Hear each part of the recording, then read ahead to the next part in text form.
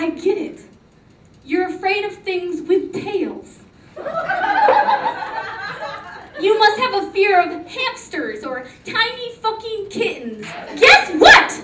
You were right all along. Vaginas are not actually a sexual organ that can orgasm 3 times stronger than you and give birth to a gaggle of adorable babies? No!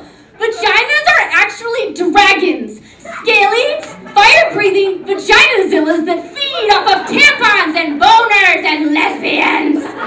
Lord knows, there is nothing more terrifying than periods, than natural bodily functions.